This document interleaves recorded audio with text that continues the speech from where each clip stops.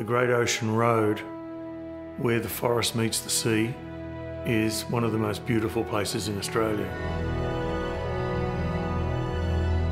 I think that's really special to have human beings experience parts of the earth that are still so raw, and it's just a special place. It's 100 years since we began this important work which has created this wonderful road, but also lives as a living memorial to those who served and sacrificed during World War I. They were called diggers in the army because they wanted them to do digging when they came out. I think that's the pioneer spirit. How they stuck at it, really. They never gave up. 100 years on, we need to think about the people that built that road.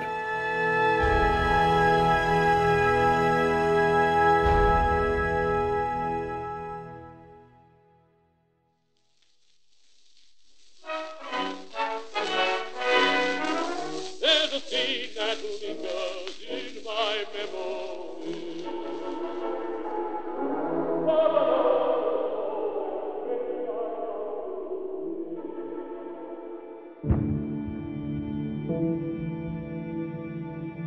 Australia's involvement in World War I was very significant. We had a population of just under 5 million people during that time, and yet 400 plus 1,000 Australians joined up. Around 60,000 lost their lives. People suffered, people went through horrendous experiences and then returned to Australia and had to make their life. We're talking about a conflict that was so large in its scale that no community was left untouched. The conditions are hard to imagine. I keep thinking back to the mud of the Western Front. I keep thinking back to the flies of Gallipoli. Hell on earth, and hell on earth is a phrase that recurs throughout the accounts that soldiers have either written home or have subsequently reflected on. Dan Toohey was 29 when he enlisted, and he served for 4 years. He was born in the central Victorian town of Creswick. He was a carpenter. Dan's family shared his letters home with their local community in the Creswick newspaper. And we could actually go back and read some of the things he was thinking, some of the things he was saying. He landed on Gallipoli on the original Anzac Day, lasted until 3:30 in the afternoon when he was shot in the arm, up near the shoulder, with an explosive bullet. And he spent some time in hospital where they had several attempts to try to get the ends of the bullet out. He survived this and then went on with the 59th Battalion to Fromelles, which was one of the largest and bloodiest battles that the Australians were involved in on the Western Front. And he was decorated for his actions. When he came back, he worked on the Great Ocean Road.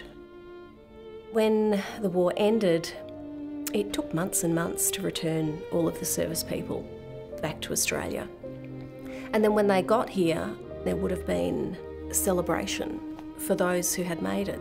But then you're dealing with, again, a group of people who've just come back from a war zone, the scale of which was unprecedented, the trauma of which was unparalleled at that time in history.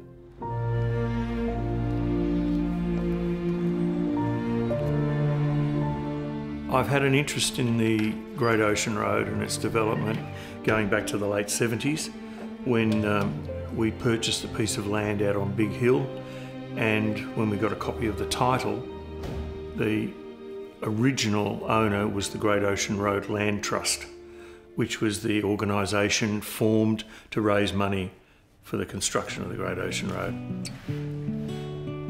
The Country Roads Board had been talking about the construction of a Great Ocean Road since approximately 1912. Howard Hitchcock was a well-known businessman in Geelong. He was a mayor of Geelong in the early 1900s, and he was the driving force behind the idea of an ocean road opening up southwest Victoria. His inspiration was in fact a drive through the southwest of France. He saw this winding road that gave views of the ocean, and he wrote back to a friend of his in Victoria saying, "And you'll see where I got my inspiration." He wanted this winding road that followed the coast. Number 2 card is a view of the lovely motor drive up the valley at the back of Menton. The mountains run right down to the water's edge. I thought you might be interested to know that it is here and along the north coast of Devonshire that inspired me with the Great Ocean Road ideas. He saw the opportunity for a road to create more efficient transport in southwest Victoria, but he also saw the opportunity to provide employment for returned servicemen. And he put those two ideas together and created the Great Ocean Road Trust. In September of 1918, the first survey team commenced work on mapping the path for the Great Ocean Road. In September of 1919, we saw the establishment of the first workers' camp near St George River. On the 19th of September 1919, the Premier, Mr Lawson, fired the first charge to start the project.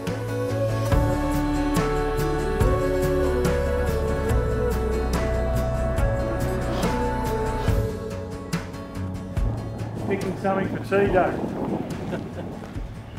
Do you like these little cherry ones? Love them. Yeah. So how long did you have in New Zealand? Good time? Yeah, great time. Especially my grandson, we stayed in the same room together. He's 51 today. Yeah. Your grandson? Yeah. Well, how old are you today? Oh, I'm only a lad yet. Yeah? 96. There you go. Yeah.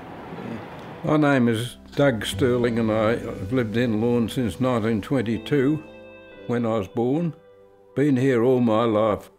I was a World War II veteran, served 4 years in the Armed Forces in the Southwest Pacific area. The guys working on the Great Ocean Road were very proud of their effort because they knew it was going to be regarded as a memorial to their diggers, their mates they left behind who didn't make it. It finished up being called the greatest, longest, biggest memorial in the world, even bigger than the Yanks have got. The Great Ocean Road is an engineering feat of real significance. One common misconception is that the archway at Eastern View is the War Memorial. In fact, it is a memorial to Major McCormick, who was the chief engineer on the project. The Great Ocean Road is in fact a war memorial in honour of the servicemen that worked on this section of the road and the soldiers that served and died in World War I.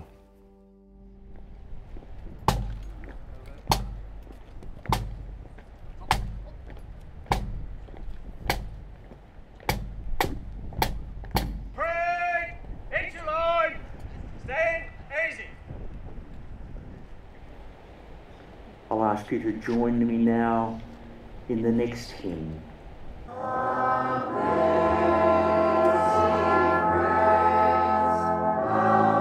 War memorials are an intrinsic part of the Australian cultural landscape. One of the reasons they're so important is that the bodies of the dead never made it home. The bodies were buried overseas. In a large proportion of cases, the bodies were never found. Families couldn't get to them. War memorials were places where communities could come to grieve.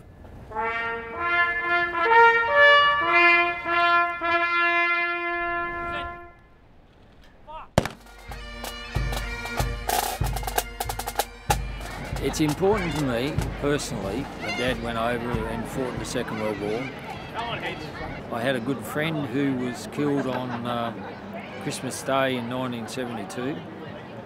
And he comes back every Anzac Day for a visit, and I just go home and think about him for a while. So it's very important.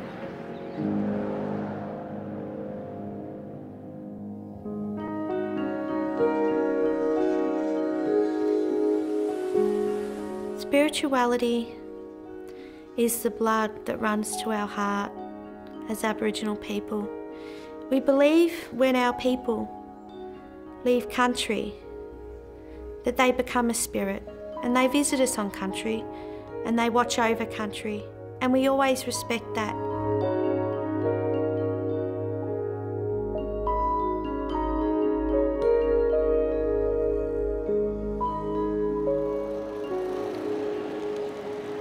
let us all come together, embrace each other, and gather in peace.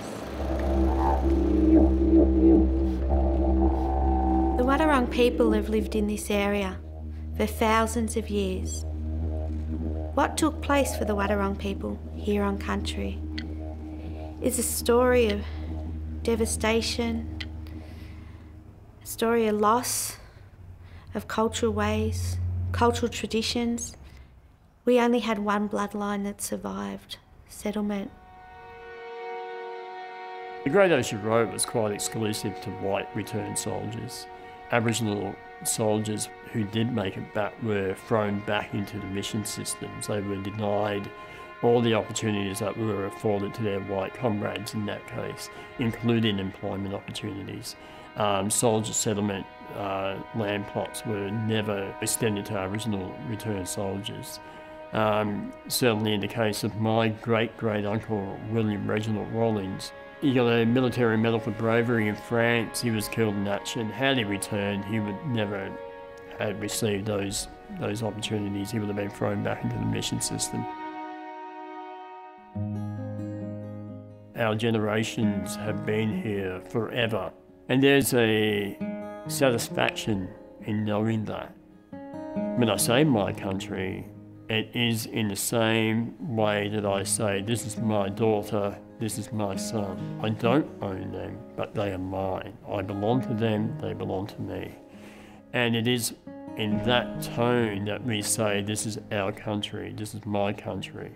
For us, the narrative is, we are still here, and we're still contributing, and we're still part of this landscape.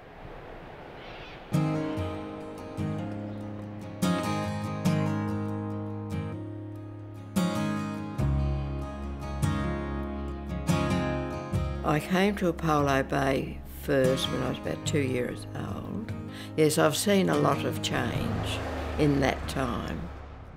I hope my hair's all right, is it? It looks good. I grew up with having a candle to go to bed, and then I was about 13 when the electric light came into Apollo Bay. That was an amazing event. I was with my grandmother then, and they had a cement brick house, and they had to have the plug up in the ceiling, and so you pulled a cord to put your light on. So that was a lot of fun, really. Pull your cord, the light went on. Pull the cord, the light went off. Before the roads, it took 8 hours to get to Forest, and often very difficult trip up through the mud, especially during winter. Mail passengers were expected to get out and walk up the hills. Seemed as if it was a godsend, really, to have the Great Ocean Road. Well, Lorne was a village when I was a boy. It had an industry around the place, sawmilling, timber cutting generally, and also fishing. It functioned as a village because it had all the tradesmen, it had all the service people like the Country Roads Board for the roads and telecom and all those type of things, and lots of families, big families, whereas later on it became a tourist town. The most difficult part of the Great Ocean Road is the part from Eastern View to a place called Cape Patton, halfway between Lorne and Apollo Bay. This is terrain that is rugged, steep, dense bush, and cliffs that fell away to the ocean. And this was the section that the return servicemen built. They were called diggers in the army because they wanted them to do digging when they came out. When they started the road in most places, it was very, very steep country, and they had to lower themselves down the hill on ropes to find the surveyor's line pegs, and then they'd dig a hole for their foot and try and stand up straight, and that was a big effort. Then they had to dig between him and his mate and so on, until they made a track they could walk along. They dug away the cliff face to create the road surface. They were doing that with pick and shovel. Very dangerous work, very dangerous work. Stones and things could be rolling down from above and they could slip and go over the edge and they'd go down 100 feet or more. It was dangerous work.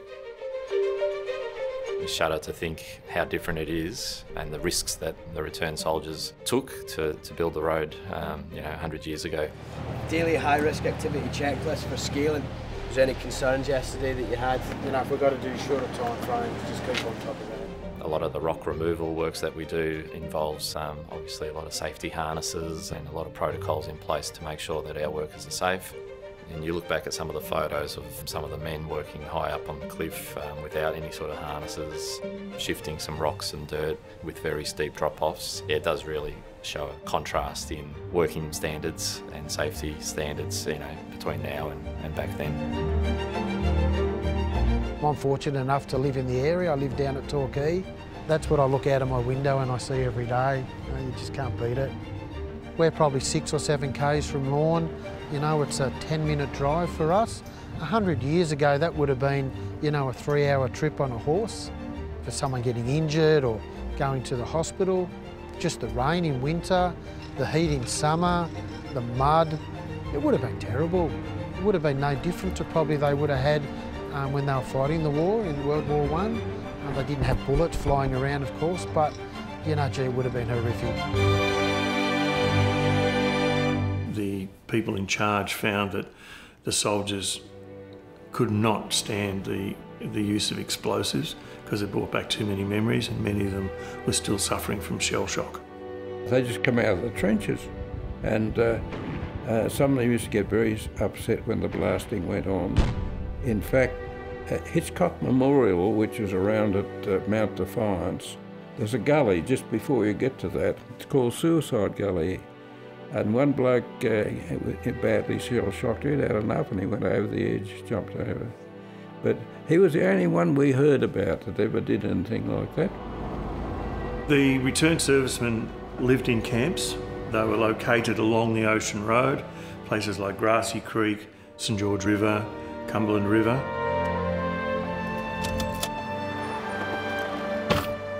Just watch yourself here.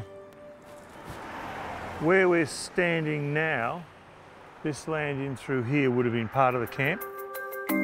The camps were almost military-style installations, tents in very tidy rows. The soldiers that were employed on the project worked roughly 10 to 12 hours a day. They were long days for the workers. They were difficult days. They were well paid and they were well fed, but we've still got to remember these are returned servicemen who've been living in very difficult conditions for some years. Now, we don't talk a lot about our women who were in the camps with the men, but it must have been rather difficult to manage. They had to walk into Lorne to get provisions, and during the winter time, the mud was so thick that they'd have to tie newspaper around their legs from the top of their boots up to their knees, tightly with rope or string, whatever they had, so that they wouldn't lose their boots in the mud. Living in this camp, particularly in winter, would have been an uncomfortable experience. It would have been damp, it would have been constant mist, the winds would have blown through this area. It would have been a very uncomfortable place to be. Mrs. Mercer I met because I had the privilege of nursing her in her elderly years. And she was one of the war brides that came out after the First World War. She met Alf Mercer as a soldier over there, and they fell in love and got married. He was one of the workers on the Great Ocean Road, and he brought her to the tent city. And she said even though it was only a tent, it was her castle because it was her own tent, which I thought was wonderful. Alf enlisted in 1915 at the age of 19, and he served on the Western Front. He and his wife Ada appear in the electoral rolls in 1931 as being resident in the Country Roads Board camp in Lorne. But how they got together is actually quite a wonderful story. There's a handwritten letter from Ada. The letter's undated, but it's been stamped as received in February 1920. And Ada writes, "Dear Sir, I'm writing to ask if you could give me any information of 2618 Alfred William Mercer. The reason why I would like to find him is that he is the father of my child." This is the kind of story that brings history to life. It's no longer just about dates and names and electoral rolls and lists. This is someone's actual handwriting and actual voice. She appears as arriving in Australia in 1921, but by herself. There's no record of any child with her. And I haven't been able to find any birth records as yet. The road to Lorne was officially opened in March of 1922. Lord Stradbroke, who was the governor, cut a ribbon at a makeshift arch at Eastern View. Unfortunately, Howard Hitchcock died just prior to this section of the Great Ocean Road being opened. Following the cutting of the ribbon, there was a procession of cars that drove the road into Lorne. The first car was empty apart from the driver, but on the rear seat was Howard Hitchcock's hat and cane as a way of honouring his part in the project. We know from records that there were at least 3,000 returned servicemen worked on the road. We only have the names of about 400, unfortunately, and through misadventure, many records were lost. The names that we currently have were the result of a lot of hard work, particularly by the late Ian Grant from Portland. He made it his personal mission to try and compile as many names as he possibly could. Ian and I worked together to compile that list and to cross-check it, and Ian's passed away now, but his wife Anne passed over the records to the Lorne Historical Society. We're hoping that this sort of documentary might in fact trigger some memories. We've got the names of 400. Those names should be remembered, and we should try and find as many others as we possibly can. Hello to you. I could never figure out why you're so hard to find. It's an ongoing challenge to understand all the people that worked on the Great Ocean Road.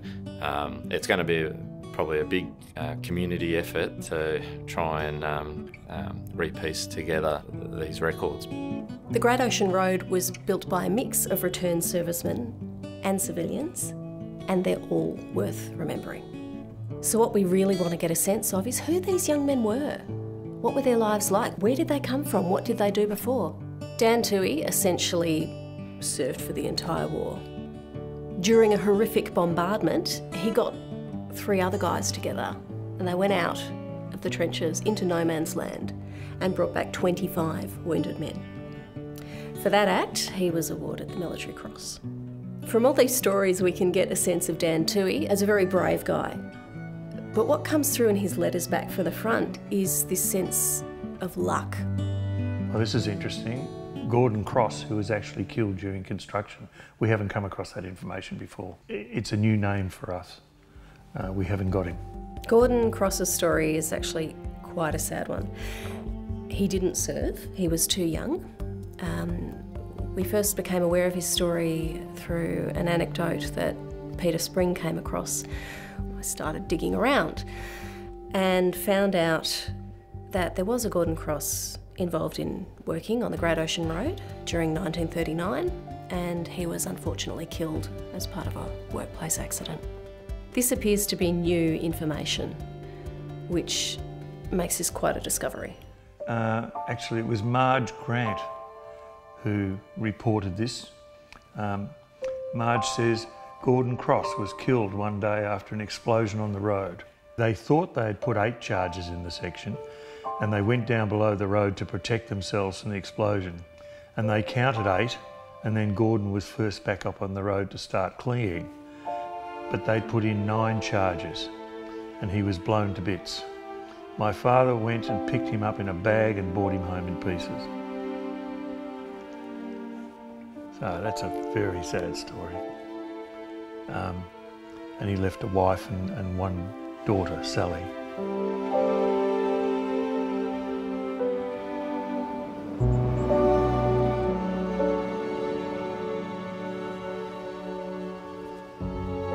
We'd like to get more names to add to that list, but as time goes on, it's becoming increasingly difficult. It's not like we're talking to the next generation about what their parent did or might have been involved in the Great Ocean Road. We're now 3 to 4 generations on, so that information is getting lost in history. It's 100 years since people returned from the war, and it's 100 years since we began this important work which has created this wonderful road but also lives as a living memorial to those who served and sacrificed during World War I. So it really is an important thing to not just see this as a road that exists so people can go to beautiful parts of Victoria, but a representation of the sacrifice, the hard work and the dedication of soldiers who served their country. The Great Ocean Road opened up this area for people to experience and to enjoy. There's not a day goes by that I don't think how lucky I am to live in this environment. I consider it a privilege.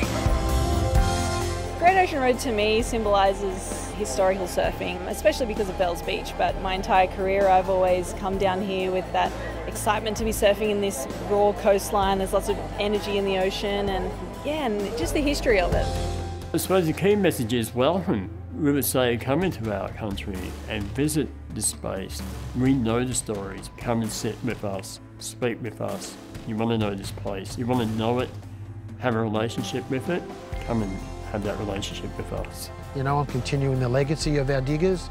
That's how I see my job role. So we want to leave a legacy of what we're doing here on the Great Ocean Road. We're very proud of what we've got in the way of the Great Ocean Road, and we brag about it everywhere we go. It's a great achievement. Maybe somewhere in a drawer somewhere, someone will have a photograph or a name and we will expand our list of servicemen. I think we are at the beginning of the story, not the end.